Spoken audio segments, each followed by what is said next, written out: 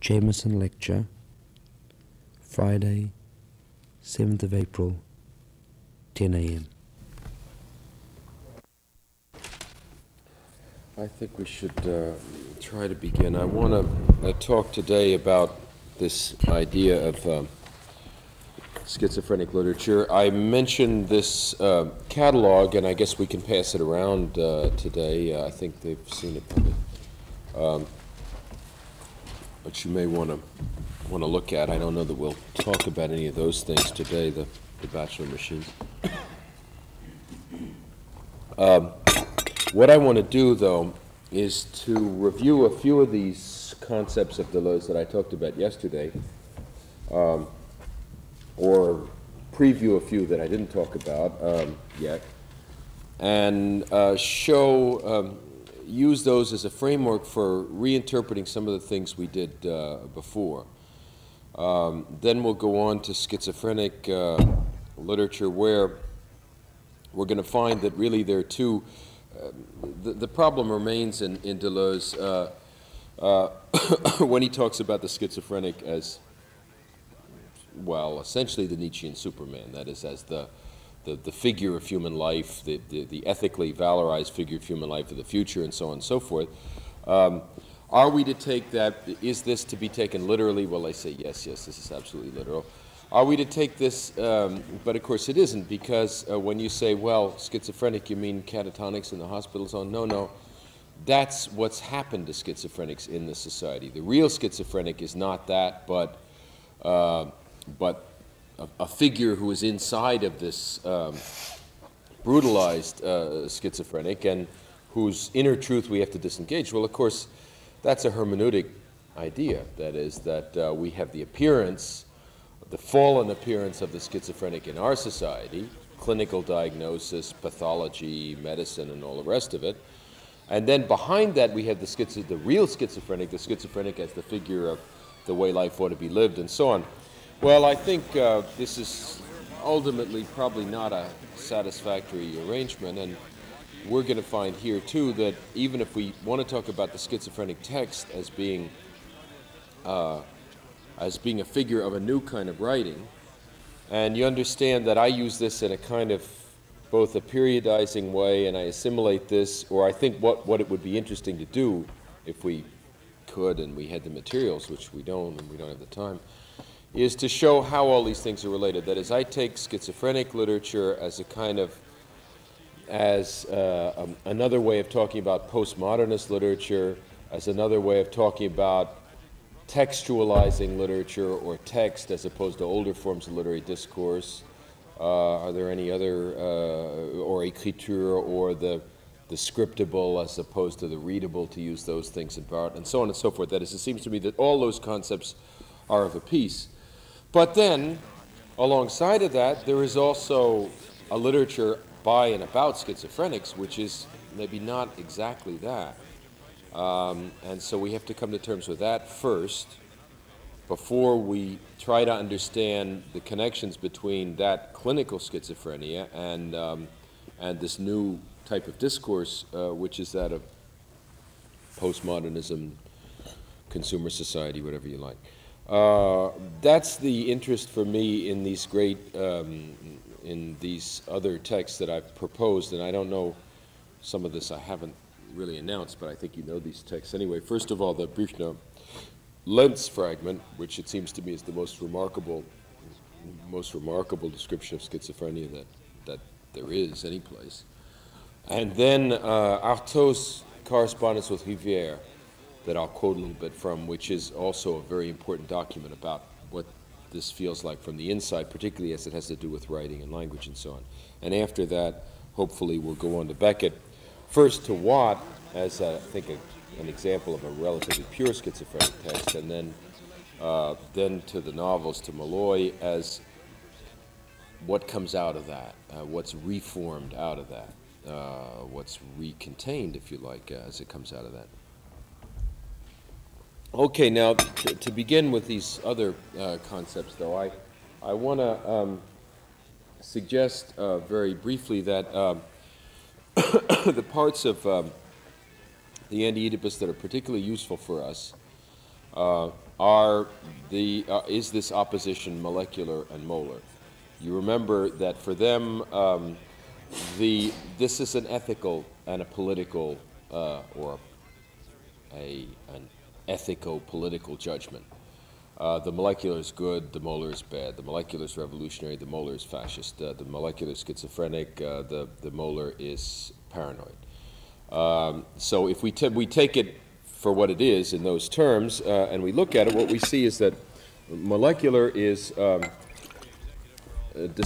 designates this involvement, this microphysics of desire, as the relationship kind of pre-self-conscious stage in which desire is completely taken up with its immediate objects, with what the Deleuze will call the flux. Now the molar, on the other hand, the molar impulse comes from the other tendency or pole of the desiring machines, which is this whole optical illusion of the full body without organs that we spoke about yesterday, namely the sense of a kind of total but purely formal unity. The body without organs, as the name suggests, has no content. It's just, it represents the illusion, the optical illusion of reunification. So it can exist on the subjective level as being my sense of a body without organs. In other words, this is personal identity, right? We walk around, somebody said, you know, the only time you're ever aware of parts of your body is through pain. If you assimilate pleasure to pain too, as Freud does, then that makes sense. That is, that those are the only times when individual organs, things inside your body impose themselves on your attention, right? You know you have organs when one of them starts to ache or hurt or whatever. Normally, we have a body without organs. That is to say, we're not aware of those things. Well, then what is the concrete reality of that? What it means is that it's just our conviction that we are a kind of unity. We have a unity of personality, a physical unity. All of that is somehow unified in an abstract way that we couldn't possibly describe. And everything else is drawn into that and assimilated into that unity. So the body without organs is a way of keeping us from exploding in all different directions the way the schizophrenic does, in a molecular way. As you've seen already in the Beckett things or in Lentz, schizophrenic attention is sort of one moment after the other in which there's no necessary connection between any of those things, but where each moment is up so close that it can't be unified with anything else. That is, first you're involved in this, and then after that something else comes along, you're involved in that, and there is no real, there is no unity. And so from one point of view, one's experience has sort of exploded in all directions and fragmented, but that's the point of view of the unity which says that, you see.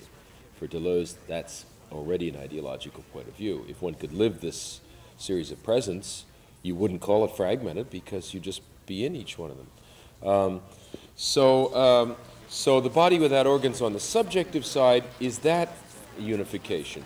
On the other side, on the collective side, the body without organs is the socius, that is to say, the empty, formal, abstract unification of the mode of production, of the social form. And that is to say, for primitive people, the body of the earth; for the period of the state, pre-capitalism, feudal society, Oriental despotism, and so on, the body of the despot; and for capitalism, the body of capital itself. Now, it's clear that all of these things are phantasmatic. That is, none of them exists anywhere. How could you ever see the unity of everything? You can't. So they exist as the outer unifying limit of these things. But that's the way in which, that's this pole of unification which pulls us away from molecular experience towards this sort of empty, unifying experience, which ultimately they associate with a death wish. And I think that's probably, as you probably know, there's a lot of reflection today on what Freud means by the death wish, a lot of different versions of that. And I think None of them are really make any sense, but no more than the original concept. But this comes as close, I think, to being a usable version of the Freudian death wish as any that I've seen, because it's clear that the more you sacrifice individual detail to this complete sense of unity, the less there is and the emptier it gets, and finally you have this kind of desert that they speak of, which is ultimate unity, but which is sort of death-like. Now, if this is the case, then what does one do with this in the actual terms of looking at texts or works of art? Well, that's why I think one can go back over both the Conrad and the Lewis texts that we've looked at and rewrite some of our findings in these terms. That is, it's pretty clear from the materials of Conrad's discourse that we really have to do with an experience of flux. That is, everything has broken down. The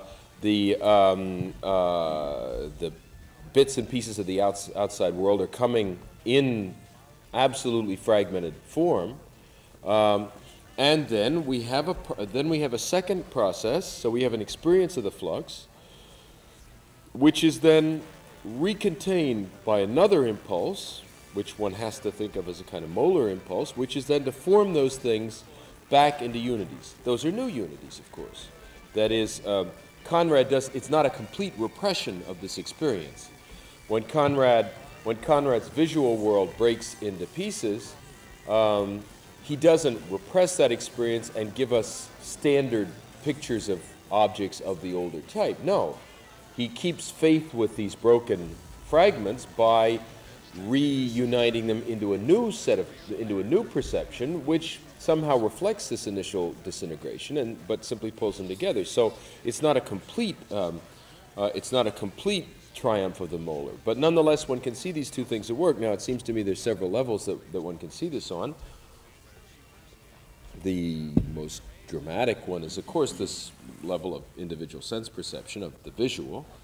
There is another level, though, which is that it seems to me of language. We're going to see in a minute how much the problem of language is crucial in the whole schizophrenic experience, and indeed, as much as for anything else, that's one of the reasons why today, in this very linguistics-obsessed and dominated thought current, why this has come to seem a very privileged kind of mental formation, unlike, let's say, paranoia, which is not particularly linguistic or whatever, you know. Even for Conrad, one can certainly suppose that one of the things that's happening in this experience of the flux is that there's a flux of language, too. That is to say, for a person who is exiled, as is Beckett, for whom the language he's using is a foreign language, you already have an objectification of language, a kind of reification of language, a really opacity of this foreign language. It really never goes away completely. So you have an experience of language as things, and if things are breaking up into little bits, then one assumes this is happening to language too. Now, I would say that the molar, we're just deducing this in Conrad, because we don't really have, I don't think there's any place in those texts where, unlike the level of sensations, where one can really feel that the visual is there in a state of flux, I don't think one feels that necessarily about words the way one does when one gets to Beckett's or whatever. Nonetheless, one can at least surprise a reunifying molar counter process at work, and that would be this obsessive regeneration, not only of points of view, as we said, but of spoken points of view of the storytelling itself. As though the way you overcome this fragmentation of language is you generate a speaker, and then his discourse pulls all that back in and reunifies it as the bits and pieces of the discourse of a single center. And we've seen how, particularly in the opening of Lord Jim, each new detail sort of fatally, under its own weight, generates a speaker and a story, and so we have a whole series of little yarn spinners, of small kinds of centers of speech and so forth, which it seemed to me would then in some way correspond to this molar kind of recontainment. Well, if that's so, then on the third level, it's very clear what the process is. the molar impulse is Marlowe. Jim, on his end, stands for the molecular. Jim's experience is that of all activity breaking down into their smallest parts, but which these smallest parts, as in is it the Hindu fable or the Buddhist fable? I'm not sure which. Like the onion, that's how one is to reach the center of the personality. It's like an onion. You peel off each layer, and finally you arrive at the core, which is to say nothing at all because nothing's there. Well, that's Jim's experience of action, and therefore Jim's is very clearly a molecular kind of dividing experience, and where Marlowe's function is then abstract reunification. Marlowe has to follow Jim around and then reunify, pull all those fragments back together in some way, or pull them back at least into a requirement of unity, whether one understands what's going on or not, whether one can make a coherent picture of it. Nonetheless, even by setting it up in that way as a riddle to be solved, one reunifies all that material. So it seems to me that indeed these things do work for Conrad. Now, in Lewis, I think the matter is a little bit different because it's clear that Lewis has consented to the flux in a way that Conrad hasn't. And I don't know. I think I said the other day that, in a sense, that the division between the kind of imbalance in Tar between Tar and Chrysler is a little bit this that we're talking about between Jim and Marlowe. Chrysler is certainly some kind of experience of sequences of sensations, completely irrational successions of things, which is at least proto-schizophrenic, whatever the other things involved are. But Tar is out of life. Tar is the observer. Tar is the mind. Tar wants to be out of life, and so on and so forth. So this apparent imbalance would seem, on the contrary, Tar is the one who draws the conclusions from Chrysler's destiny and so forth. It would seem then that Tar, as the kind of visual artist impulse, is again the kind of totalizing pole, which reconnects all of the bits and pieces of Chrysler's experience. Now, we don't have any of the the political texts, but I think one could make this hypothesis. After all, Deleuze and Guattari are really talking about trying to have a theory of fascism. Their theory of fascism is the molar, clearly, and I think one can at least make a hypothesis about Lewis's later political affiliations, that we have a very profound experience of flux and of the molecular in Lewis, which somehow is intolerable, which makes recontainment of the pre-war type, of the Tar type, no longer possible, because little by little the writing can't if you come to the Childermass, you'll see that the writing is no longer contained by any of those things. That is, becomes sort of purely molecular, and thus there's a kind of absolute experience of the molecular here. Well, that ultimately this is intolerable and demands to be recompleted outside of the work by the molar, and the molar then becomes the temptation of fascism and the temptation of some kind of ultimate unification and so on. So it seems to me at least conceivable that this opposition has some relevance here too. Now I want to go on now to these texts of Artaud and Büchner, to try to so we're breaking off that use of the Deleuze description of schizophrenia, and we're obliged to go back to more clinical things. In particular, I don't know that we can really talk a whole lot about Lacan's analysis of schizophrenia, but from what one understands, which is in my case not very much, the contributions to a newer understanding of schizophrenia, there's several. The one that's sort of dominant in the Anglo-American realm is the notion of schizogenesis.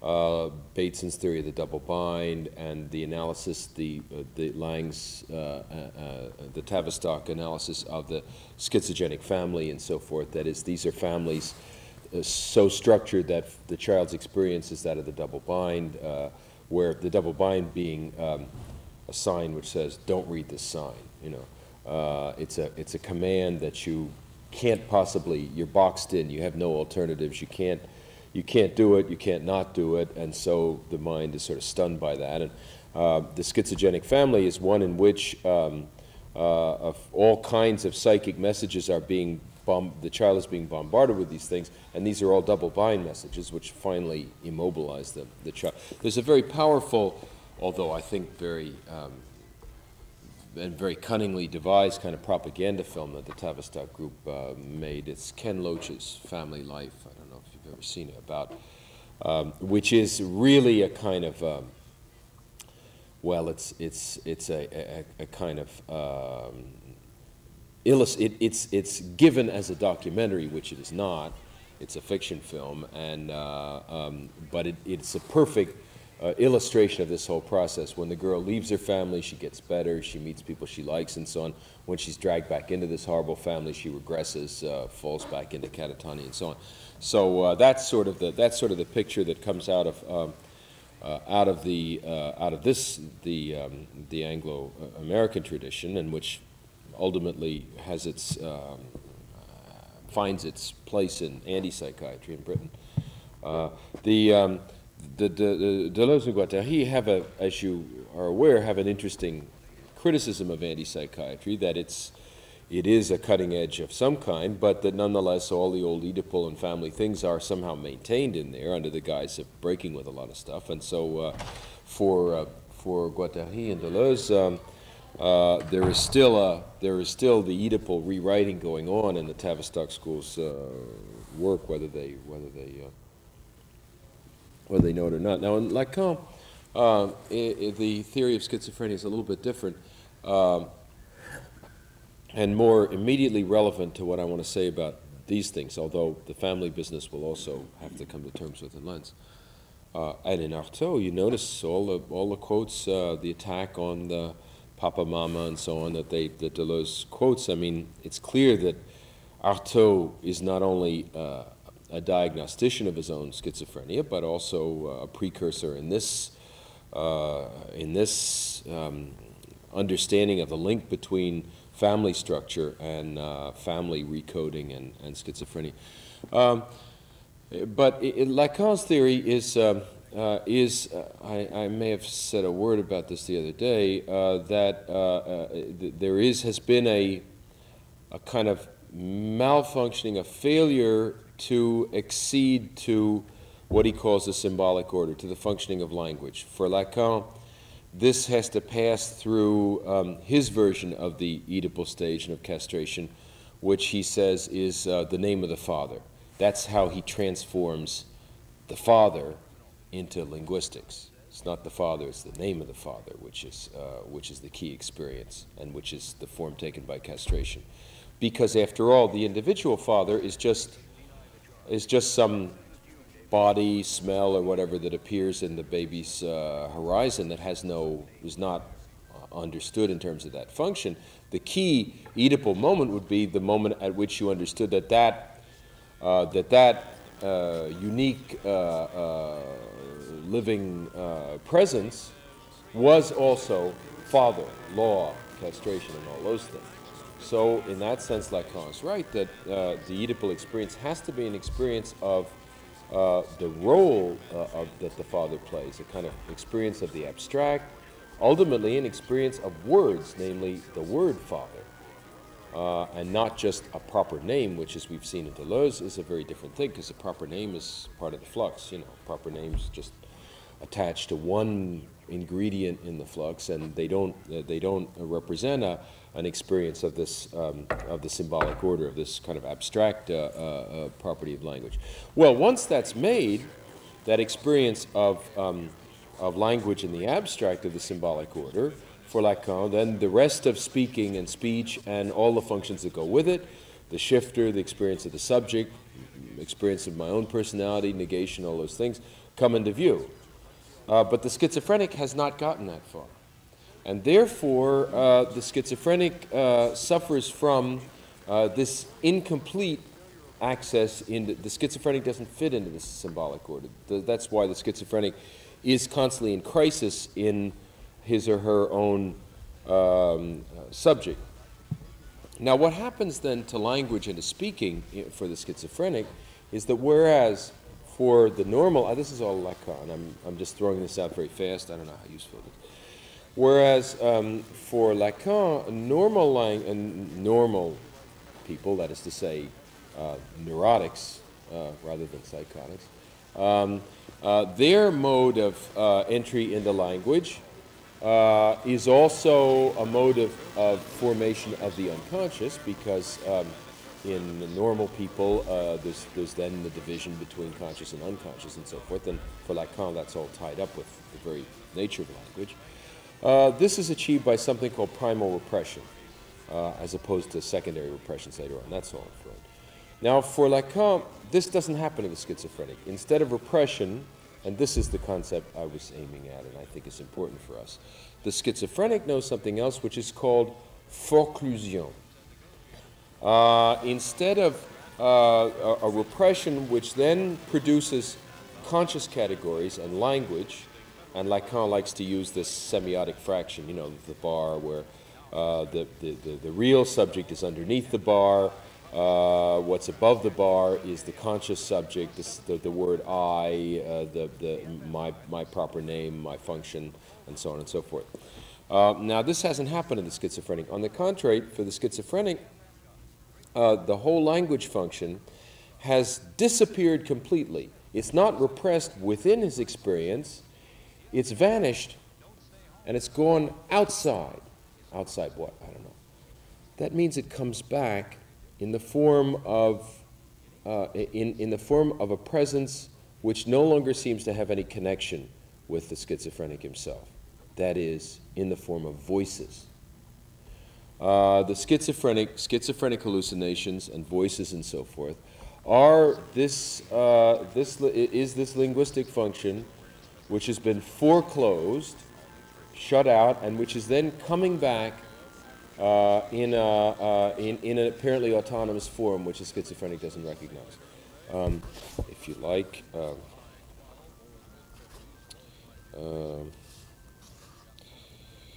but Watt heard nothing of this because of other voices, singing, crying, stating, murmuring things unintelligible in his ear. With these, if he was not familiar, he was not unfamiliar either, so he's not alarmed unduly. Now, these voices, sometimes they sang only, and sometimes they cried only, and sometimes they stated only, and sometimes they murmured only, and sometimes they sang and cried, and sometimes they sang and stated, and sometimes they sang and murmured, and sometimes they cried and stated, and sometimes they cried and murmured, and sometimes they stated and murmured, and so on and so on and so on. All together at the same time as now, to mention only these four kinds of voices, for there were others, and sometimes Watt understood all, and sometimes he understood much, and sometimes he understood little, and sometimes he understood nothing, as now. Well, the voices, and then we pass from that mode of representation to other kinds of representation. You know, in this work, then the musical score becomes a kind of another way of representing that new kind of the way you record the presence of these foreclosed voices that are coming from the outside. Well, these are all then. This is then the reason why language is both unimportant and crucial in this whole business of schizophrenia and the form that takes. Okay, that said, I want to look. Let's see, how shall I do this? I think first I'll read you just a few passages of these letters of Artaud, which I think are of great interest for what we're going to see. You understand, it's a correspondence that's sort of interesting in itself. This is, I think, before, sort of at the beginnings of surrealism. The manifesto is 24, I guess. These are 23, these letters, 23, 24. Artaud is sending his first poems to the editor, Jacques Rivière, the editor of the NRF, which is, at that point, Oh, like Eliot's Criterion a little bit later, maybe some of the other great little reviews in the modernist movement. This one a little bit more, maybe a little bit more establishment than that. One of the great organs of contemporary modernism, founded by Gide, and which houses then all of the things that are happening, Proust, Claudel, and so on. So Artaud feels that he wants to publish these things in the NRF. Rivière sends back a note in which he explains to him as nicely as he can, it's a kiss-off, that, well, they're real, there are powerful aspects to these poems, but they suffer from inequalities, awkward expressions, infelicitous diction, and so on and so forth. And this is quite true. This is quite, if you read these things, you know exactly what's meant by that. Artaud wants desperately to publish these poems. I guess that's also a syndrome that everybody understands. And he wants to have these things published, wants to have a publication. So he writes, and he wants to defend himself, and he can't separate himself from these objects. And so he writes back to Rivière and tries to defend himself in ways that we'll see. Then this correspondence gets going. Finally, Rivière says, well, look, I still don't think much of the poems, but why don't we publish this correspondence? In which we can include a poem or two as a sample, but this will be a very different thing. And there are a few final letters in which suddenly it's as though they feel a public there, and they begin to make larger statements. What's funny, Rivière has his anxiety. There's a whole religious crisis in Rivière's work, which makes him not uninteresting, but certainly in this context, Rivière comes across as the square and as straight, and as the person who really represents a kind of bourgeois, kind of horrible bourgeois heaviness, as opposed to the things that Artaud, and it's a very interesting and nice kind of contrast. Now, what Artaud is trying to explain to him, and this is why these are so fundamental, this correspondence, you'll find this in almost every, there's several collections selected Artaud in English. This is in the first volume of the collected works in French. There's this old Susan Sontag anthology of Artaud in City Lights Press, which has this, I think. There's all, the one you used was not that, but for our Strauss, a newer one, but this correspondence is very widely available. Okay, this is what Artaud says. I suffer, because what he's trying to say is that these poems, Rivière's viewpoint is are aesthetic standards and aesthetic values. But these poems are not that. They are somehow records of something. They are traces. They are acts, and therefore none of these values of good and bad have any real relevance to any of this anymore. The question of the acceptability of these poems is a problem which concerns you as much as it does me. I'm speaking, of course, of their absolute acceptability of their literary existence. That is, if this is so, what is the status of this language?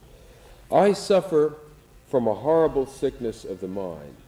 My thought abandons me at every level, from the simple fact of thought to the external fact of its materialization in words. Words, shapes of sentences, internal directions of thought, simple reactions of the mind. I am in constant pursuit of my intellectual being. So already you have two states.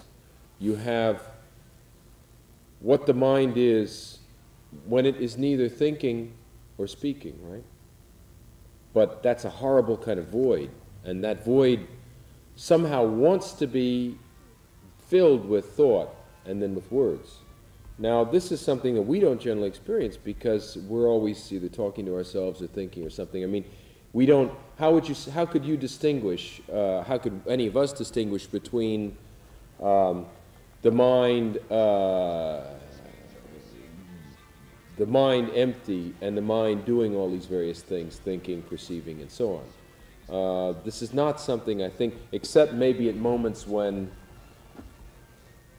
you suddenly can't think of a word, there's a kind of blank. There are those sort of fitful experiences, which are, I guess, the closest thing that we come to this, but this is apparently a long-lasting kind of experience for Artaud, this absence of thought and of language, to the point where you've got to try to find thought or try to find language to fill that with.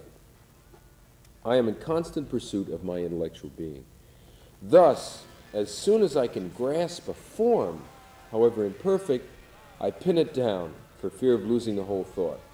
I lower myself, I know, and I suffer from it, but I consent to it for fear of dying altogether. So that these poems, which are imperfect, faulty, flawed, not sufficiently realized, awkward, and so on, they are that way because they're fragments that are seized to try to nail down some being. Okay. The scattered quality of my poems, I'm moving through several letters here, must be attributed not to a lack of practice, a lack of control of the instrument I was handling, a lack of intellectual development, but to a central collapse of the soul and to a kind of erosion, both essential and fleeting, of the thought, to a temporary non-possession of the material benefits of my development, to an abnormal separation of the elements of thought, the impulse to think at each of the terminal stratifications of thought, passing through all the stages or the bifurcations of thought in the form. There is something which destroys my thought, something which does not prevent me from being what I might be, but which leaves me, so to speak, in suspension. Something furtive which robs me of the words that I found, which reduces my mental tension, which is gradually destroying in its substance the body of my thought, which is even robbing me of the memory of those idioms with which one expresses oneself and which translate accurately the most inseparable, the most localized, the most living inflections of thought.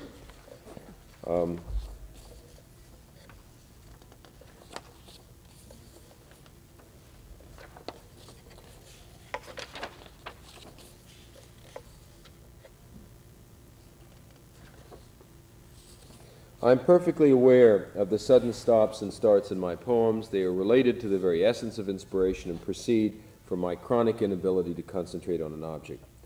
Because of a physiological weakness, a weakness which affects the very substance of that which is usually called the soul, which is the emanation of our nervous force coagulated around objects.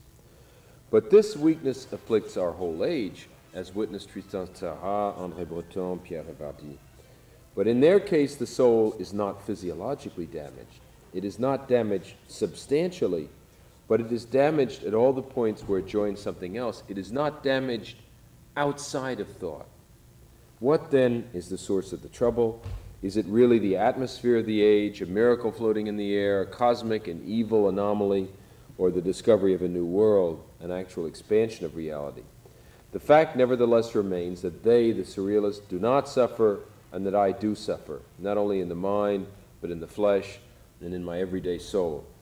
This lack of connection to the object which characterizes all of literature is in me a lack of connection to life. Now, there I think one has a kind of, one is at a point at which modernism and postmodernism separate. That is, Breton, Reverdy, and so forth represent a modernist experience. But this is not the experience that Artaud is talking about, or it's not the same stage of that experience. Okay, all of these things you see also then paranoid reunifying impulses in this. The later Artaud had all kinds of delirium about cosmic conspiracies and so forth, and went through all forms of the occult and had all kinds of delirium. That's already clear in this notion that not only is this happening to thought, but somebody is doing it. But it seems to me that the basic use for us of this is in this description of the way in which the mind is abandoned by its functions and left in this kind of isolation. Okay, now I think this will clarify some features of Lentz. This text, as I say, is a very remarkable thing, it seems to me. It's about, it's a kind of historical reconstruction, it's a fragment of something like a historical novel about the Sturm und Drang poet Lenz, who was a contemporary of Goethe and whose works, the one that's best known is the one that Brecht readapted, the Hofmeister, the tutor, but whose works then correspond to this anti-Ancien Régime, violently political stage of younger German intellectuals in the 70s, of which Goethe was a part before he became something else. I don't know whether early Schiller is counted as part of Sturm und Drang, but The Robbers, I guess, would be another example of that mood. Lenz, like Hölderlin later on and so on, after writing these 2 or 3 important plays, then sank into madness, and I think must have died fairly young. I'm not sure about the rest of his career, but in this sense, I suppose I don't know where Büchner got these details, but I suppose that in some general way this is historically accurate. And meanwhile, his reflections, I don't know about the aesthetic reflections where he's talking about his interest in some kind of realism as opposed to what he calls idealism. I suspect there's a kind of contamination there with a kind of later notion. Well, he's attacking what became in the German tradition what's called classicism, or for us neoclassicism. That is the idea that precisely the Apollo Belvedere or the Sistine Madonna or whatever are the models for or Winkelmann's idea of Greek art are the models for the kind of literature that should be produced. So you get then the classical period in both Goethe and Schiller. Well, that's what's being attacked in these in the aesthetic discussion here. But it seems to me that also this is sort of mixed up with German Romanticism too. Büchner is writing, after all, at what, this is the 30s, some 50 or 60 years difference. And I think this picture of Lenz and the Sturm und Drang collapses the Sturm und Drang into the Romantic period in ways that we'll look at in a minute. Now, Büchner himself, the work that's, he wrote only 3 plays, this, his medical thesis, and then finally a political pamphlet, an anti-restoration pamphlet, which got him condemned by the state of Hesse and pursued by the police and so forth. And Büchner is, I think, a very kind of passionate example of this pre-1848 radicalism in Germany, and it's a kind of radicalism which it seems to me is very actual, or at least almost the 60s radicalism, which combines both real political intransigence, but also then this fascination for aberrant states, schizophrenic states, and so on. The other work of his that, of course, is a real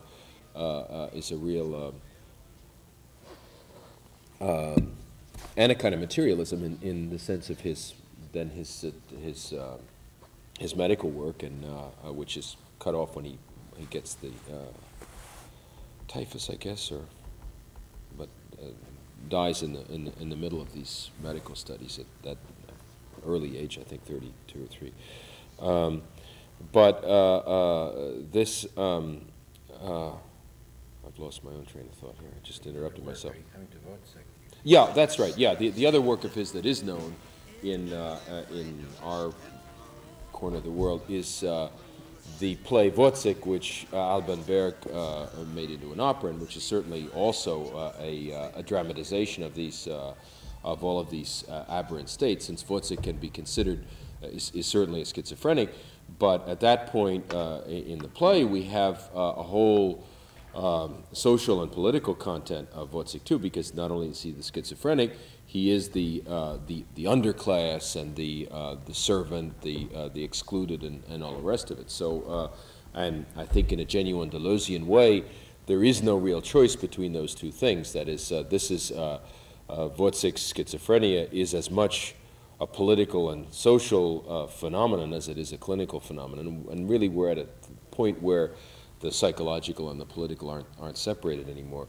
Well, Danton's Death is another well-known play, but that's has a somewhat different focus. Okay, I say these things because it seems to me that there are some multiple perspectives here. That is, this does say something about, and we would have to say something about Romanticism and the experience of Romanticism, the relationship of this kind of experience to Romanticism. But on the other hand, we're looking back at this from a later, more politicized position, which is also closely related to our own time. I think the place you can sense this the most, and surely Büchner is a powerful influence on these people, whether they say so or not, you can find it the most in the newer German movies, in particular the movies of Werner Herzog, if you know A Heart of Glass. And I assume his movie on Caspar Hauser, did he do that too? Which is this discovery of this autistic individual wandering around Europe who became sort of legendary.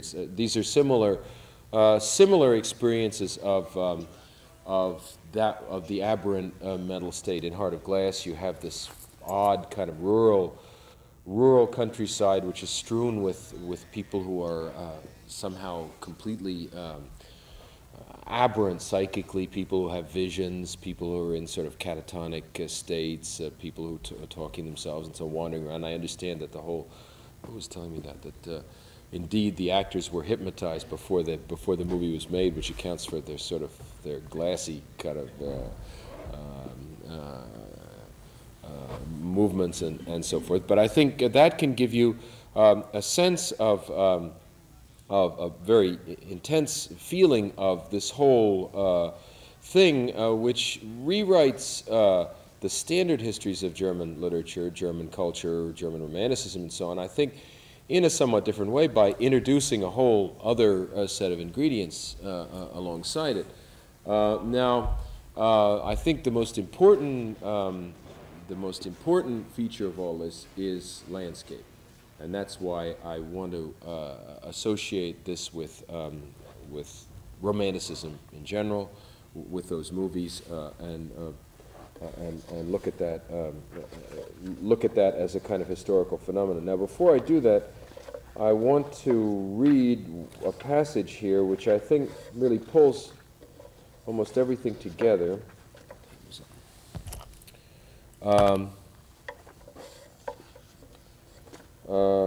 If anyone has this text, it's page 162. And which gives us the most complete description of Lenz's state in a way which allows us to articulate the various ingredients, so to speak. Meanwhile, his condition grew more and more disconsolate. All the tranquility that he had derived from Oberlin's presence. Oberlin is the pastor with whom he's living in the mountains. And by the way, it seems to me that there's something very, there is a kind of harmony between the mountain landscape and life in a kind of mountainous area like Switzerland or whatever, or this part of, what would it be? I don't know. I think this is Switzerland. And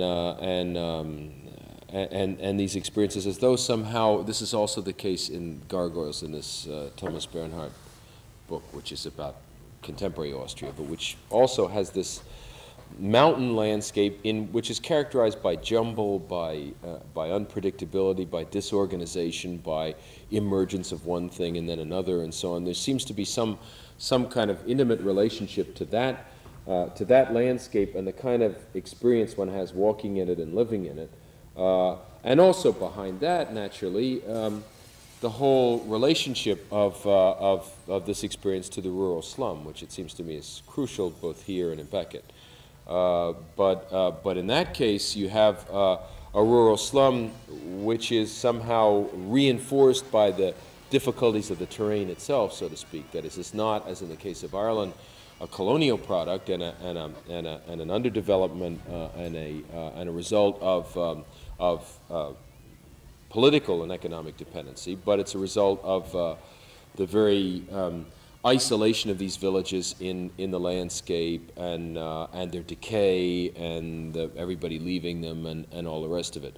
So it seems to me that the whole this functions then on two levels. It functions on a level of Earth and the way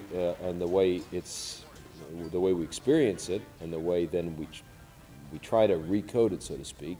And on a social, from a social point of view, on the level of the kind of social blockage or immobilization or paralysis which is associated with this particular landscape. That is, it doesn't seem to me that one can imagine mental illness precisely in these mountainous districts. One doesn't associate it necessarily with cornfields or anything. I mean, there's a very different kind of, or it doesn't express itself in that way, the way it does here. Well, we'll come back to that in a minute. That sounds sort of mystical, but I think you'll see a little more what I mean by it when I read a few of these things. Meanwhile, let me though finish this this kind of key passage. All the tranquility that he had derived from Oberlin's presence and from the quietness of the valley had left him. The world he had once hoped to serve was severed by a monstrous gap. He had neither hatred, nor love, nor hope, only a dreadful void in himself, and a tremendous restlessness to fill it. Well, here then is what Artaud is talking about. This void is precisely this unpeopled state of the mind, whose thoughts have been stolen from it, whose language has been stolen from it, but which is intolerable as such, which has to be filled, hence this restlessness. He had nothing. What he did with no consciousness, and yet he was driven by an inner impulse. Something is there. It sends him out. Remember the scene in which at night, when suddenly in the dark, he can't stand it, he races down the stairs, he cuts himself on the rocks, he throws himself into the fountain. Something is making him do that, yet that something is not inside of his mind, because if it were inside of his mind, that would be him then, it would be something he wants to do. This is not, in other words, the kind of drivenness or possession which is that of people who have, of obsessives, let's say, where the psyche identifies itself with its obsession. It thinks that that obsession is precisely what it wants, and so it's not that kind of drivenness at all. It's the drivenness to do something with this void. Now, almost immediately after that, this void will be characterized, very interesting, as boredom. And I think Büchner is one of the first places where this almost immediately major theme of the 19th century comes into being, because I think that the Romantics aren't bored in that sense, and boredom suddenly is born fully grown in Baudelaire and in Flaubert in the 50s. So boredom is a new word for this thing, and which is also will become a means of control and a means of doing something to it again. But right now we're seeing it in its unmanaged state, so to speak, as precisely this loss of everything that Artaud described for us. When alone, he was so dreadfully lonely that he constantly spoke out loud with himself, called out. There is no voice inside the mind, so you have to have a voice outside of it, your own, something else, visions, whatever. It can only come to you from the outside. Called out, then grew startled, as though a strange voice had spoken with him. Now, this is precisely Faucusien. The voice has been sent out, and then a minute later you forgot that you said that, and as you remember it, it's somebody else speaking. You see the process. That is, it's one that where the objectification of the voice essentially comes from the breakdown of continuity between instants. And people have, in a fever you can have this experience, or drugs or whatever, where you start a project which is a sentence. Halfway through it you forget you said it, but it's still there. You remember it, but not having said it, and so it comes to you as though it were someone else. He often stammered in conversation. An indescribable fear came over him that he'd forgotten the end of his sentence. Well, this is precisely what we're talking about. Then he thought that he must hold fast to the last word spoken and continue speaking. He suppressed this desire only with intense effort. Well, this then is dramatizes the beginnings of all of these features. That is, we have this initial void in which language and thought are gone. This horrible fear, restlessness, whatever you want to call it, which has to be, which drives the subject to fill this void again somehow, and it's at night, so there aren't any objects either, you see. Now, how does this get, and this is then all connected with language, how does this get handled? In this text, there's sort of three ways. First of all, well, there are three versions of it. His friends come to see him. They start to talk about art, culture, you know, writing, and so forth. Now he's back in his old world. He talks with great abandon and so on. He feels good. Büchner says, for a while, he had completely forgotten himself. Well, that's one way that one gets out of this. That is, he's thinking about what he's thinking rather than about himself, and he's in an older, more familiar world in which he's an acting subject doing things, having literary projects, and so on and so forth. Another way was through the sermon. And this is then an experience of suffering which ends up being an experience of self-pity. I won't read this section, but it seems to me what's been able to happen here is that he has been able to feel in the sense of suffering. He says, well, maybe I will have to read it.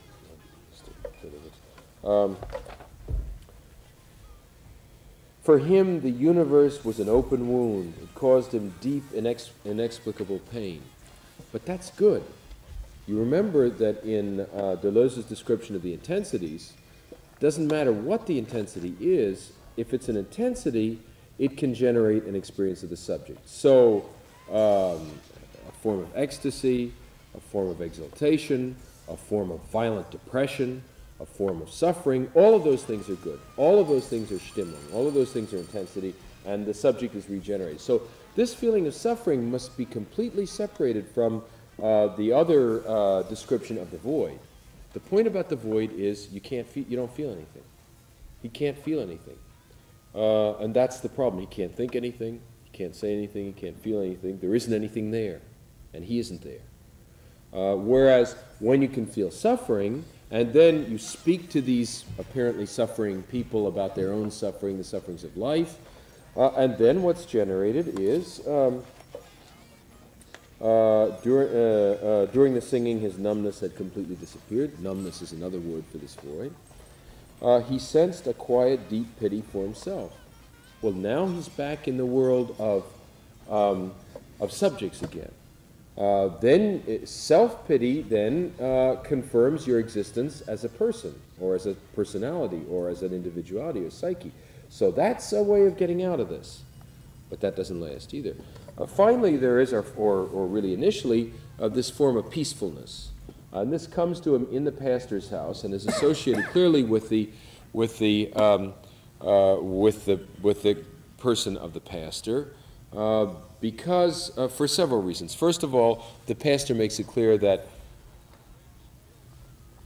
well, not that he's had these experiences exactly, but some of the pastor's remarks to him are ones that he understands. The pastor tells him that once in the mountains, he had been thrown into a sort of trance as a result of looking into a deep, empty mountain pool. Well, this is very analogous to Lenz's own experiences. So that kind of thing helps in this process of endowing the pastor with a kind of force, a calming kind of force. Now, this is the point at which we run at once into the Deleuze-Guattari problem of Oedipal interpretation, because it's clear from that point of view that the pastor becomes a father figure for him and all the rest of it.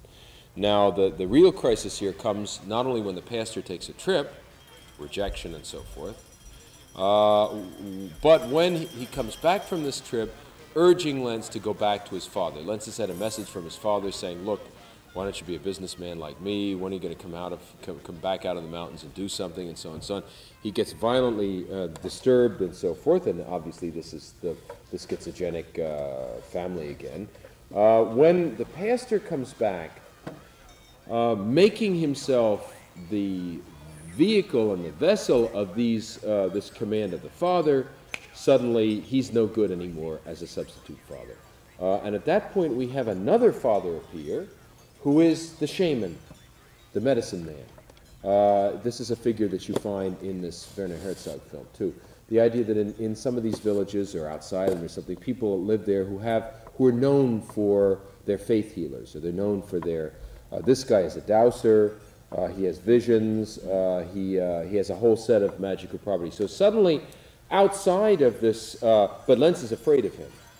So now the repository of magical, mystical power is no longer the Christian pastor, but this kind of pagan faith healer of whom Lenz is afraid. And at that point, from that point on, everything goes to pieces, and this sort of fragile synthesis disappears. Now, it's clear that this is also a rewriting of this tranquilizing effect that the pastor is able to have on him for a while. This is a rewriting, recoding in religious terms, and this is something we have to discuss when we come to Beckett, too. The point about the religious terminology is here, the reason it can function here is that it's all in terms of language, the voice and the vision. You note that the two paintings that he says something about, Lenz, when he's talking art, are Rembrandt's Christ at Emmaus,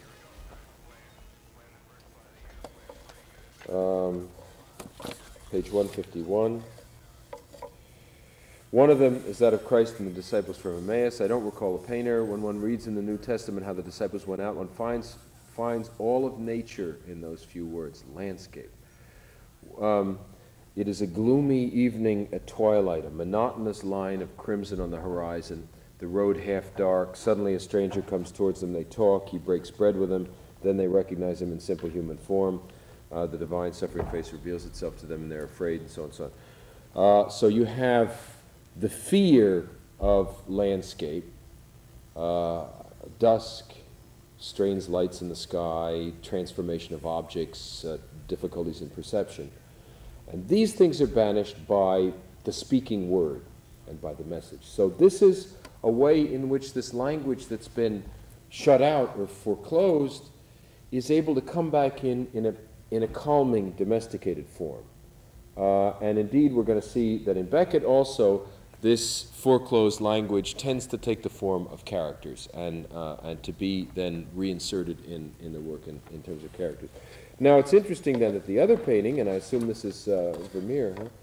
The woman, the reading woman, is also an experience of language. Then there's another painting, a woman sitting in her chamber with a prayer book in her hand, reading the text, the source of not truth but language. The house has been cleaned in preparation for Sunday, sand strewn on the floor, comfortably clean and warm. Another phenomenology of space, another experience of landscape, another kind of domestic experience which moves from this frightening experience of landscape in Rembrandt to the notion of the dwelling, the house, the female figure, and so on. So that both of these paintings, this juxtaposition of these two paintings, are in a way precisely the trajectory of something like a cure for Lenz.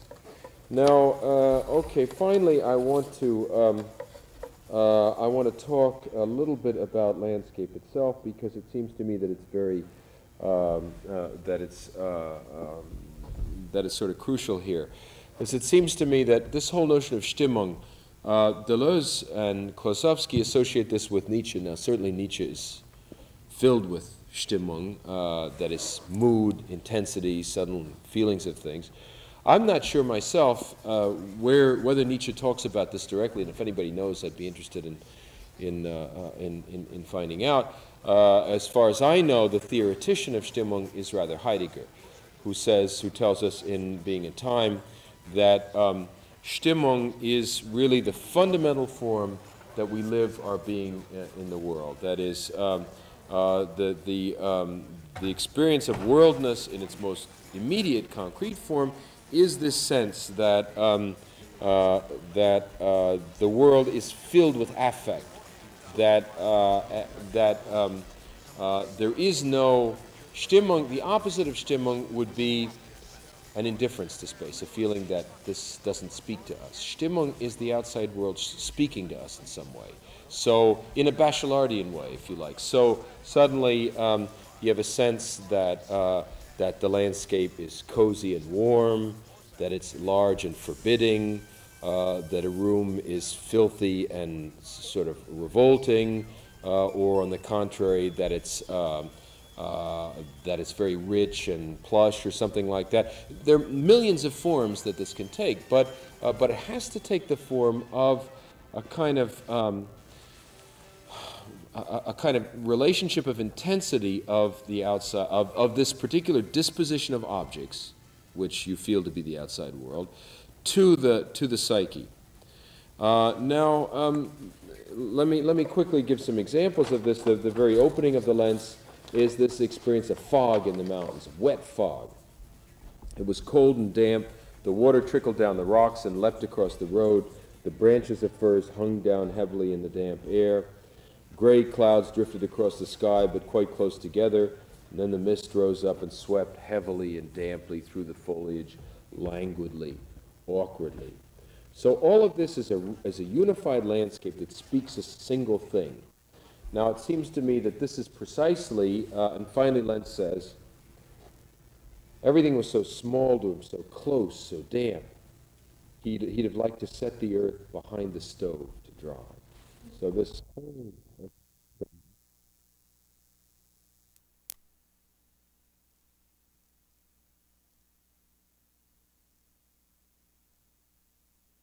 the landscape is speaking. The landscape is a voice, is a language. It has a message.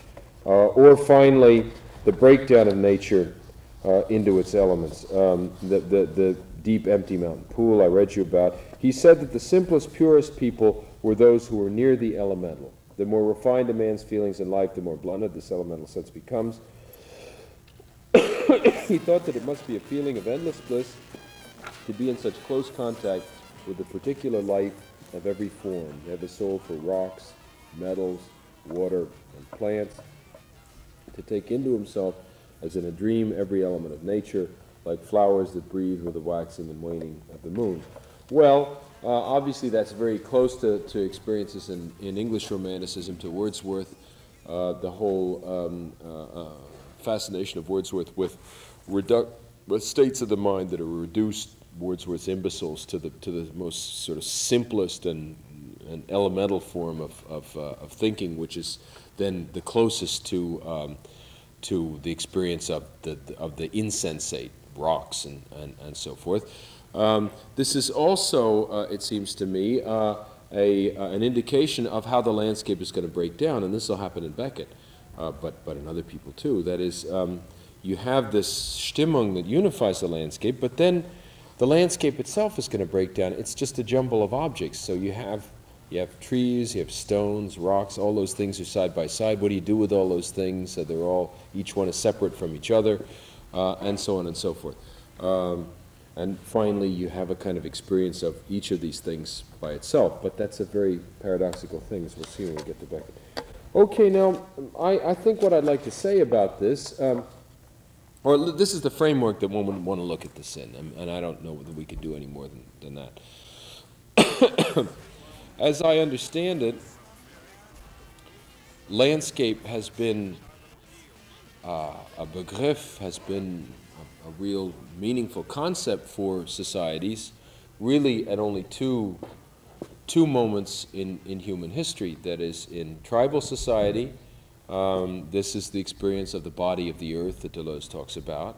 In nomadic society, obviously the very outer limit of everything you do is nature and is the configuration of the landscape and so on. And in modern times. In the classical period, if there's any landscape, it's just a theater. So think of a Poussin painting, where there's certainly hierarchically organized landscape, but all of that is there so that you can place your human figures in the middle of it like a theater. And I think that in classical times, if I understand right, the moments of the intrusion of landscape as an autonomous thing, you understand, that has its own kind of meaning, are sort of breakdown products, parts of romance and so on, but that essentially landscape is always background, decor, and so on until modern times. Now, but obviously with Romanticism, landscape becomes a thing in its own right, something that has an autonomous intelligibility. That is, for the Ancien Regime, for societies of that kind, the model is not the landscape but the city. What's centered is the whole, the tracing out of the city according to the cardinal points, the center of all this in the Forbidden Palace, or the center of the place of the despot, the place of the body of the despot, as Deleuze would say, and that's not landscape in our sense. So for them, the idea of looking at something with no human figures in it is not an intelligible activity, any more than for earlier generations it would have been an intelligible activity to look at a bunch of splotches on a canvas that don't represent anything. So we have to ask ourselves how it is that this particular bit of external reality is able to become autonomized. And we have to also try to come to a sense of the terrific gap between this contemporary experience of landscape that we find here, or romantic contemporary, that's 19th and 20th century experience of landscape, and the whole experience in primitive society, which is obviously completely different and has no connections with that. That is, their landscape is dominant because the pygmies worship nature as an external force, and the forest and so on, because the forest is the very framework on which their lives depend. Here, it would seem that the experience of landscape is at least partly a breakdown experience. That is to say, it is it's part of the breakdown of unified forms of life, and thereby of the unification of the outside world. So suddenly the outside world breaks into separate pieces, which can then become autonomized. And so now one can look at this piece, which then, in certain forms of Romanticism, serves to figure a kind of opposition to the city. I think that's clear in English Romanticism. I don't know. In German Romanticism, the places that you find this where it's sort of fascinating, in the painters, in Runge, for example, where this idea that really landscape is language, and there's a kind of there's an intelligibility there, which is just sort of on the tip of your tongue. You can't quite get to it because it never becomes transparent, and yet all of those configurations are all so many languages that nature is speaking to you, and you have to try to record in some way that message, that intelligibility that's just out of reach. Well, so again, of course, this is part of this of a kind of language crisis. Now, where this is, I think, most powerfully expressed in a kind of non pathological way is in things like the greatest of all romantic paintings, the paintings of Caspar David Friedrich that you probably know, where you have landscape, that is, you have the northern German landscape, the plains, the water, the ship, rocks or mountains or whatever. But the whole point of this fascinating landscape, which is generally dusk or dawn and so forth, the whole center of gravity is not the landscape, but the backs of a group of people looking at the landscape. So the center of the painting is not the language of nature, which you can't really realize, but people reading the language of nature. So the whole center of gravity of the painting is this is reading itself, is trying to hear this message, hear this voice, surprise this intelligibility of landscape, which is, however, for us, the viewer, infinitely mysterious and always out of reach, because we're always mediated by the people who are there looking at it. And they're always this little group of people who are seeing this in the distance.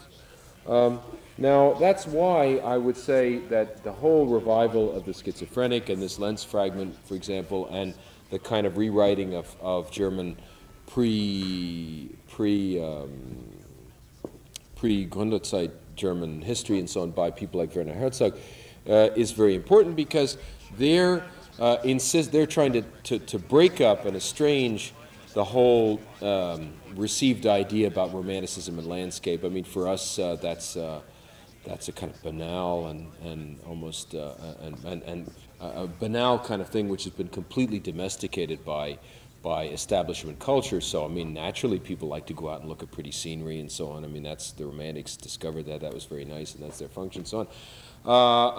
And to try to estrange that whole view of the relationship of romantics and landscape, and show that indeed this relationship is pathological, and that it is a schizophrenic relation. When it's most authentic and powerful, it's a schizophrenic relationship to landscape, and it's not something which is art appreciation or beautiful scenery or the rest of it. And I think one can profitably reread Wordsworth in that light, and it becomes very close to what we're talking about, as long as you remove the attempt then to recontain all this stuff, because obviously with an experience like that, you then try to rewrite it back into less dangerous and subversive categories. Okay, I think that's what I wanted to say to you about this lens fragment, which I think is of great interest, and will the fragment, not what I was saying, and which I think is very useful for us to look at Beckett in terms of. Now, I want to do that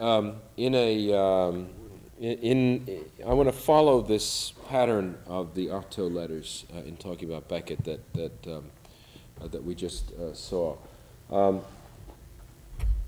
I think there obviously has been a lot of very useful and interesting work done on Beckett, an analysis of Beckett from within in his own terms and so on and so forth.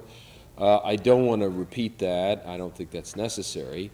But I want to try to see if it's possible to, after having made that description of things, to evaluate Beckett's work in some historical way. That is to say, in a way, to pull ourselves out of our moment of culture in which Beckett is an accredited pillar of this culture, whatever it is, and to estrange what Beckett has come to mean in consumer society culture, postmodernist culture, and to sort of see that in terms that are radically different from the ones we tend to have. I can do it, I guess. One way I'd like to do it is by giving you my own personal relationship with Beckett's work, which I think is has some kind of emblematic meaning for me. I first found out about Beckett. This was before. It was really Waiting for Godot that launched Beckett as a name on the intellectual scene, and it was followed almost immediately by Malloy. Then these things were translated into English, and then Beckett began to become the figure that he is now. And at a certain point, then, of course, as Valéry said, all that was left was the Académie Française, or in his case, the Nobel Prize. And Beckett becomes then this kind of monument. But I think it's much more interesting to look at the way this began. I read the name of Beckett for the first time in a book of essays about Joyce, in which someone said, look, there are some other interesting Irish novels besides Joyce, and they listed a few weird Irish novels that no one had ever heard of at the time. There's another one which is which is a marvelous novel that some of you, which is now much better known than it was then too, by Flann O'Brien, called At Swim Two Birds. I don't know if you know that novel. It's in Penguin. I recommend it very highly. And the Beckett book that was mentioned was Murphy. And the woman who wrote this article gave a kind of account of Murphy and talked about the style and so on and so forth. Now, if you read Murphy then, before the Beckett that we know, the sense that you have, and this is also the sense you have in Watt, and that's why I felt it was essential that you have an experience of Watt, even if it's only a few pages. It's the sense of what Rivière is reproaching Artaud with. That is,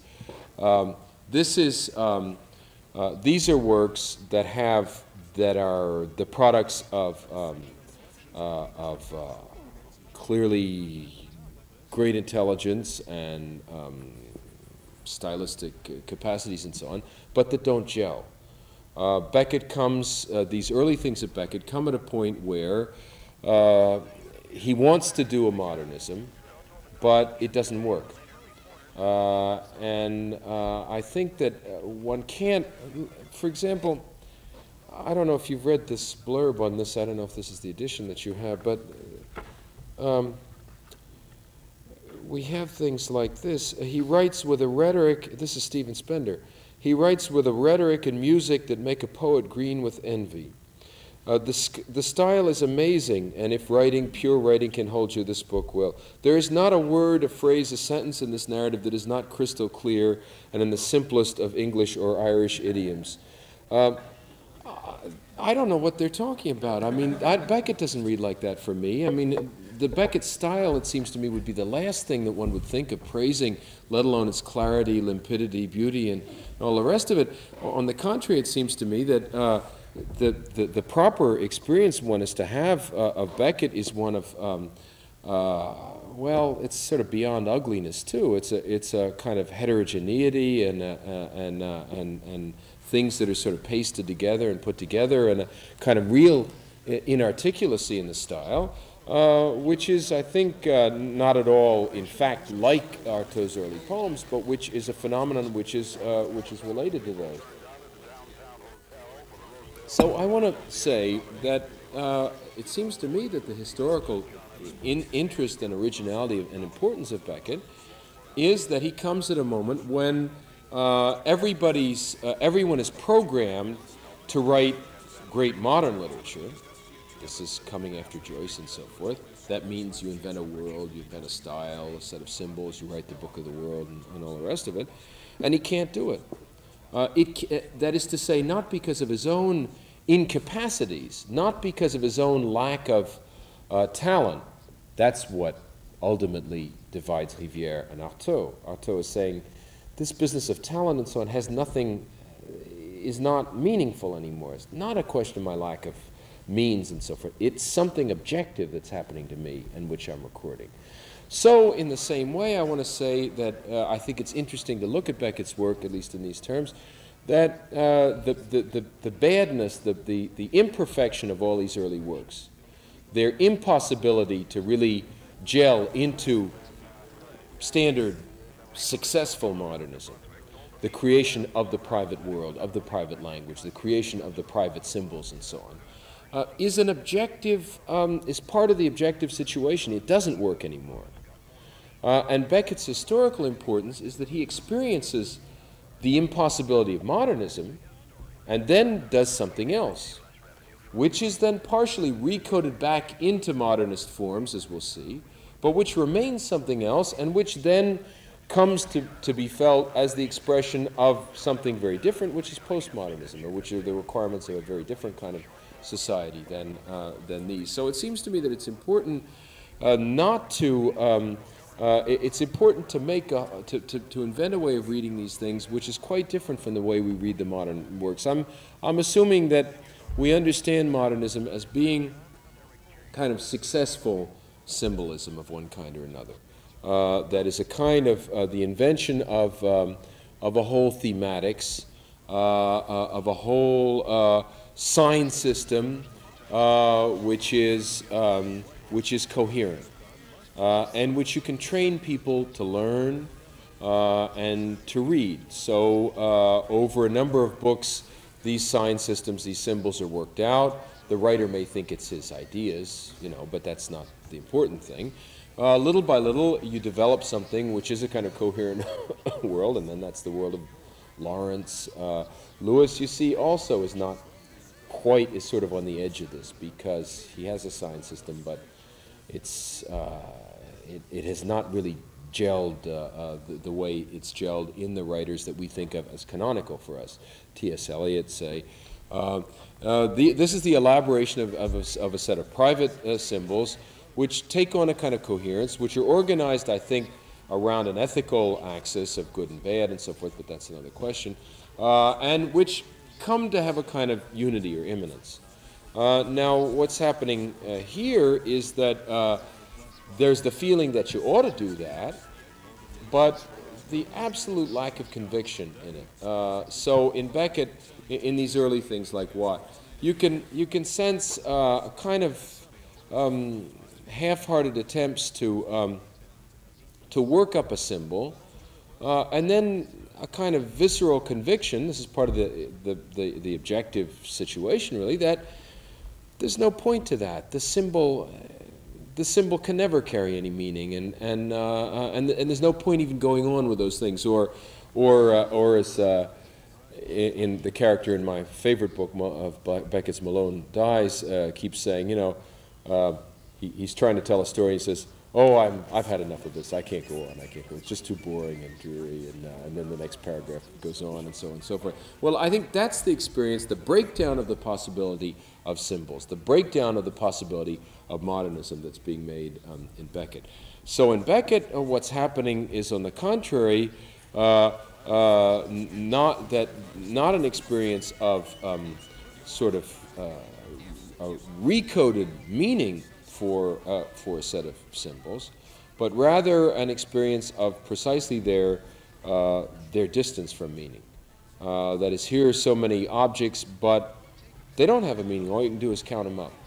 They are therefore not really objects, but I'm going to call them items, because in Beckett it seems to me that's all they ever amount to. Is the landscape is not an amalgam of objects or natural objects or anything else. It's just a jumble of items that are additively experienced. And of course, one of these items is the human being itself, the subject, language, and all the rest of it. So there are reified experiences of all of these various things. Now, this experience of items. Now, well, let me just finish with this, because I want to sort of make a preview of what we want to say maybe about Malloy. There is then constantly the attempt, and later Beckett will take this into account. I think Malloy, as opposed to Watt, is a kind of sign of this. There has to be constantly attempt then to recode all of that meaningless heap of things, which we find in Watt. And for this, a number of things suggest themselves, but mainly religion. The whole religious code, which is omnipresent clearly in Beckett. Now, it seems to me that we can't, however, read these things as religious works. What we have to do is read them as works which use, which would like to have been religious works, you know, which use the whole religious apparatus, the religious code, as a way of pulling back together a number of things. But the code remains dead. I think the best place to see this is maybe not in these novels, but in Waiting for Godot. If you read it carefully, you see every so often there's a kind of eruption of odd, irrelevant codes. Suddenly, Estragon starts to talk about the two thieves. Well, but that isn't an interpretation of the play. That's just a fragment that floats into things and then disappears again. Along with a lot of other fragments, what's interesting in Beckett is there's a whole completely archaic cultural level of poetry from their quotes from 1910 poets and forgotten symbolists and things that sort of drift through the characters' minds, and they say something and then they realize this is high style, this is poetry or something, then they forget about it again. Religion is like that in Waiting for Godot. It's nothing but these fragments that float through the play, as though they ought to be able to give some kind of unifying armature to the play, but there's no, they're just broken bits and pieces anymore, and they can't do it. So they're there. If you want to do it, that's your problem, and then of course you come along and then you make a religious analysis of Waiting for Godot. But then you've done interpretation in the bad sense. That is, you've taken something which really is about the lack of meaning, and you've given it a meaning. So in a sense, you haven't been able to stand that experience of fragments, and you've had to recode it, recontain it in some other way. Now, the other place that it would be interesting to make a connection with this religious code would be in Flaubert's whole notion of commonplaces and cliches and yokoma and so on, because it seems to me that these bits and pieces of possible interpretive frameworks are that now. There isn't religion in these things, but religion is part of the broken flotsam and jetsam of the landscape. So Moran will suddenly make up a whole kind of that weird catechism of all these peculiar kinds of miracles and so on, and questions about theological questions. But none of that is of any kind of, none of that is operative. It's all in a kind of inert state. Now, in Flaubert, these bits and pieces are still cultural stereotypes. And it seems to me one would want to say that somehow one can still believe in these things in Flaubert. That is, there are people, the hollow people in Flaubert are people who are nothing, who are lived by these stereotypes, like Monsieur Homais. Even Emma, in a sense, well, Emma tries to live these things, but understands she can't. Whereas for Monsieur Homais, you can live completely in the cliché, in the world of clichés, that can organize things and so on. It seems to me that there's very little religious content to these clichés in Flaubert. These are rather, in Flaubert, the whole clichés of Romanticism.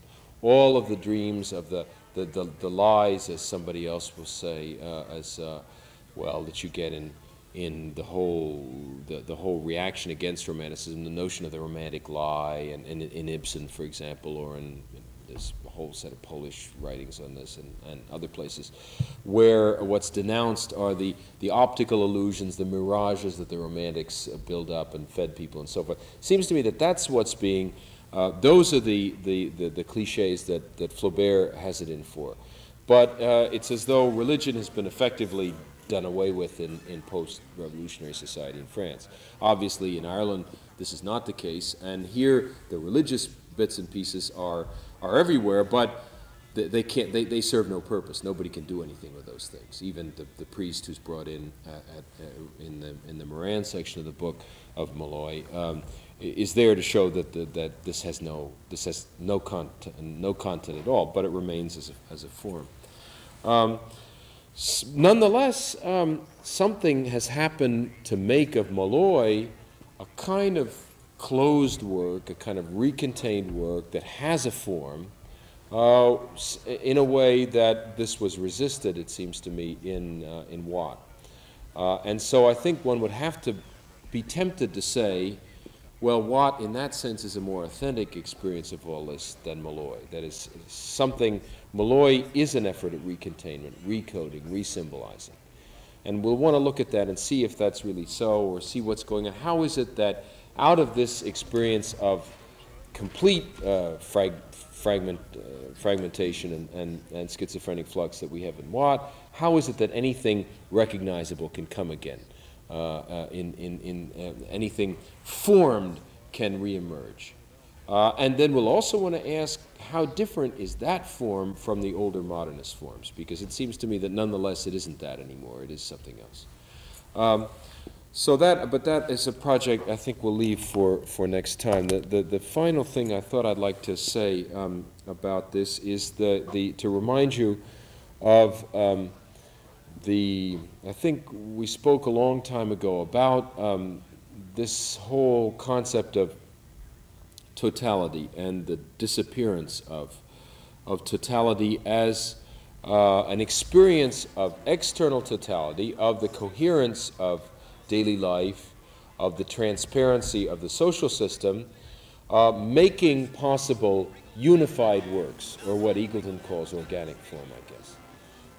And the breakdown of this totality, the closing off of access to it by reification and so on, making then increasingly for an impossibility of the kind of totalizing form. Now, the example I gave then, remember, was Magritte, was the dialectic in Magritte between the sense that you've got objects or items, the man with the bowler hat and the umbrella, but there's nothing.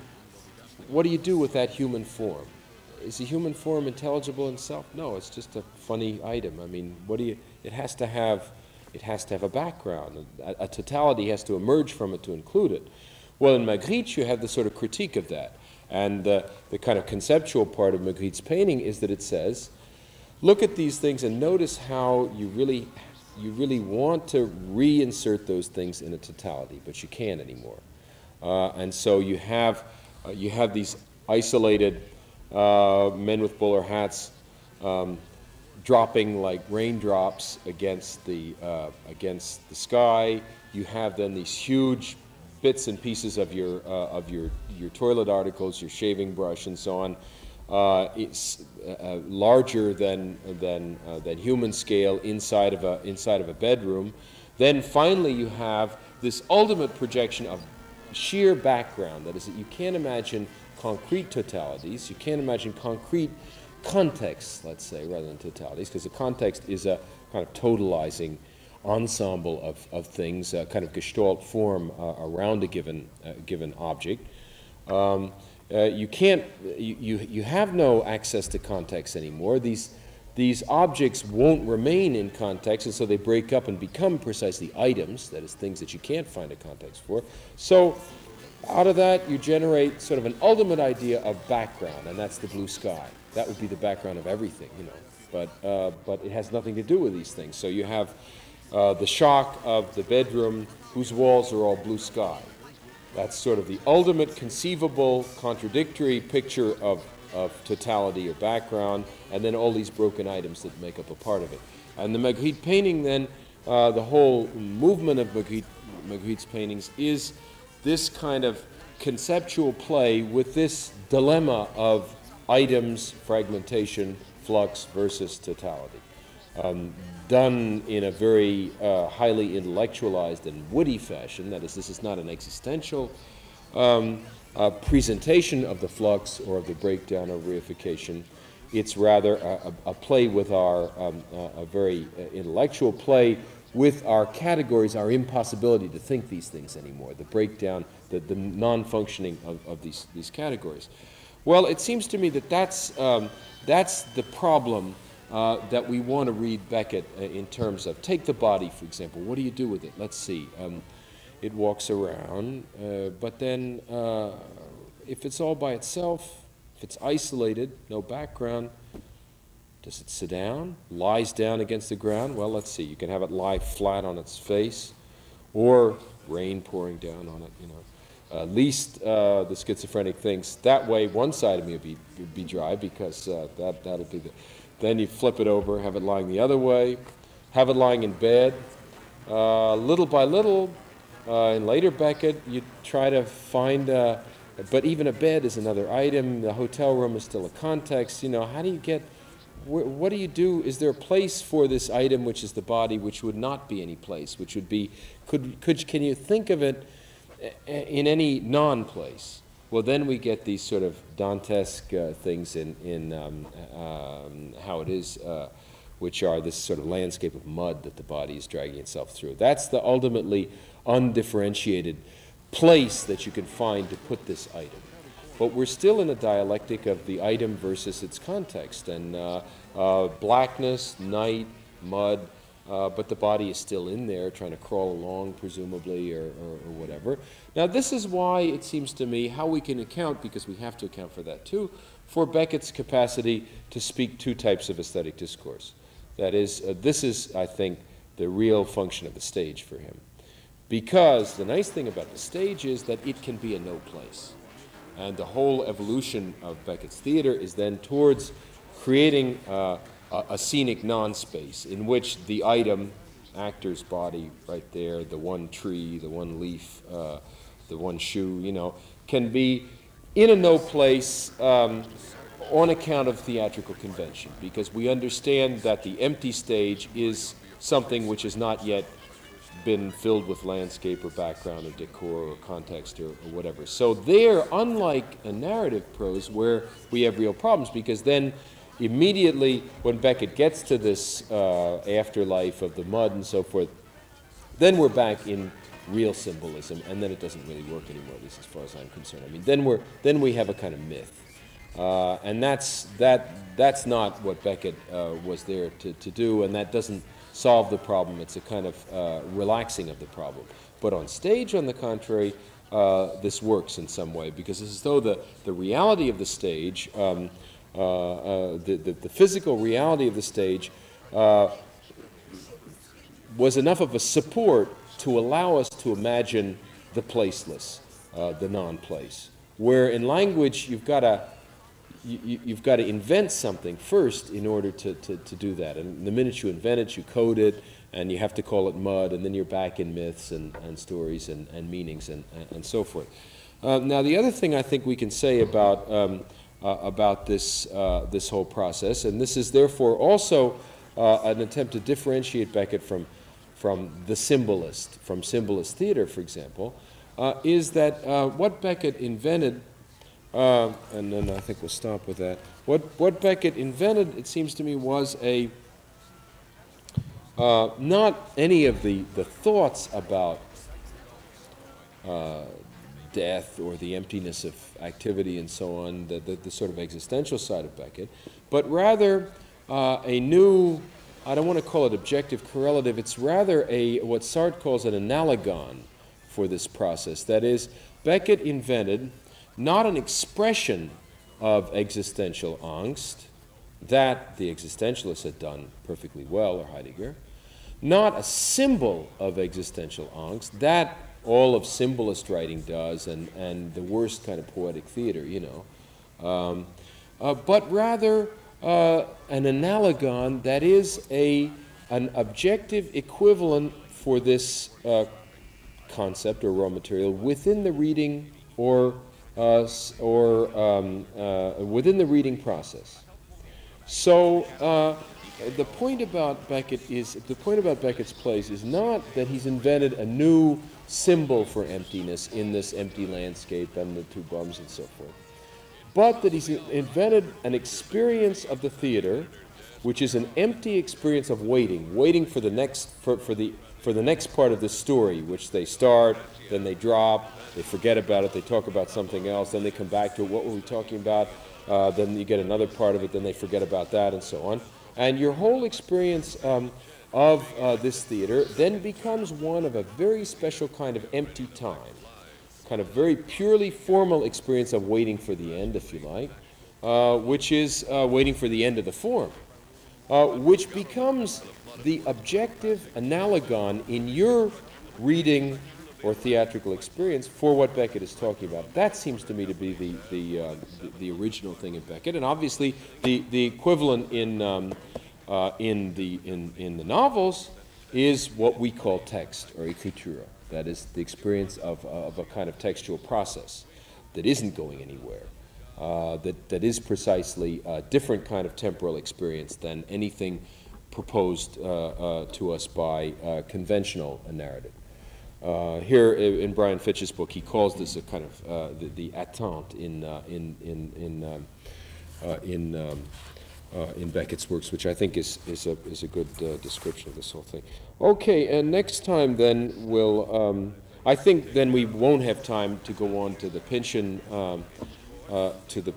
text since we just don't have time, and we'll try to do some more with Watt, and particularly then with Malloy, which is not the book, as I say, I like the best, but I think it's maybe the most, seems to me it's with Malone Dies that we get something really interesting and new, a new way of putting all these things together. But Malloy is somehow more symptomatic because it represents the moment of inventing the solution to some of these things, and so deserves closer attention. Okay.